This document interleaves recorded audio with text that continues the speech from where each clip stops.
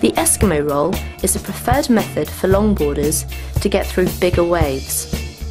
Paddle out the wave with speed, grab both rails, rest your elbows on the rail to stop the board from hitting you in the face, move your whole body slightly up the board, this will help you sink the nose, and lean your trunk weight so the board flips.